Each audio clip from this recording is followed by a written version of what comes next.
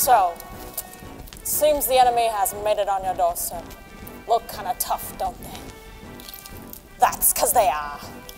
But stick with me and I'll give you the straight dope on what you oughta do. They got tankers at the ready. And remember, tankers ain't got no humanity. So if you're not careful, those blitz buggers will turn you into duck soup.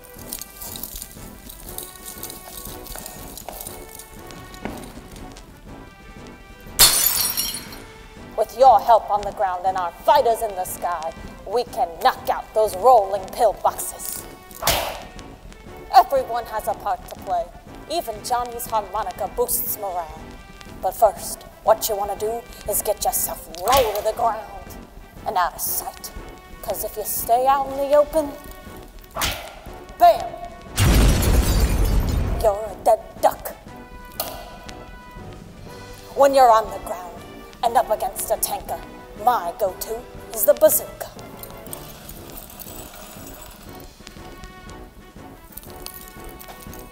It plays a sweet song of death to the enemy. Then you can drive right through them. Remember, boys, there ain't no roads in hell. But maybe you're just a standard infantry and don't have a bazooka. What then? Well, you buy him a drink. That's right. A Molotov cocktail.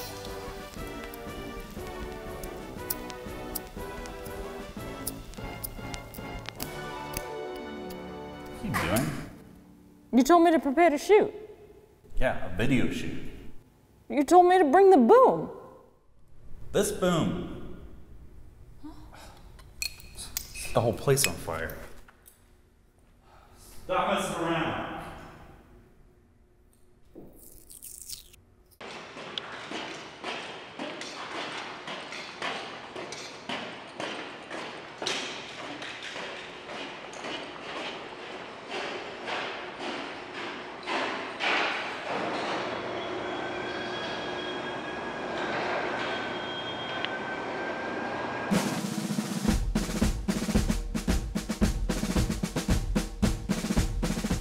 This month, a lot of exciting things happened. First off, our new website is finished, so if you haven't seen it, go check it out. We partnered with our good friends at Roger West for this project, and we're very happy with the results.